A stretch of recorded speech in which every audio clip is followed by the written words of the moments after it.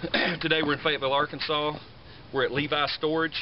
We're going to sell 4 units here today. We're going to go across town and sell 1 unit at a facility called Armstrong that's owned by the same owner.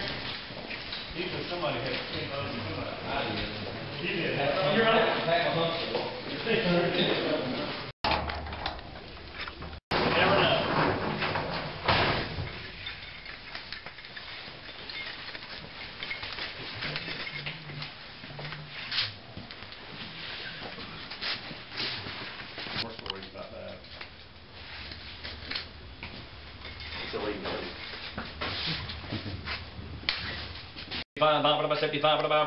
75. Who'll get $50?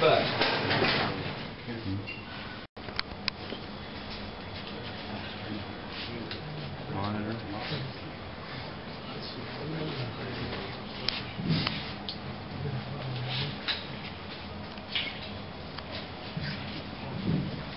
I'm going to get 3, 300, 275, not 300, sir. I'm going to get 300.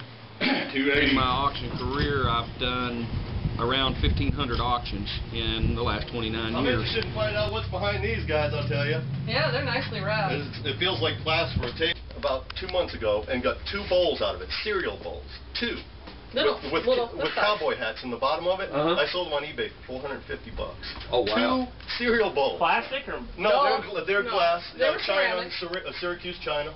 Yep, put them on eBay. Yeah, I thought maybe how did you know they were that value? I thought maybe I'd get lucky and get $12 for oh, it. okay. Yeah, So I put somebody it at $12 recognized and they recognized it, and it went up and up and up. Massage table. You never know what's in there. It's amazing. I thought it was a suitcase at first. I did too.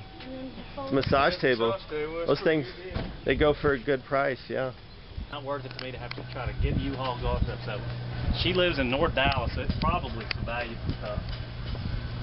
And this place is called Levi Storage due to the fact that this was the Levi Strauss blue jean factory for many years.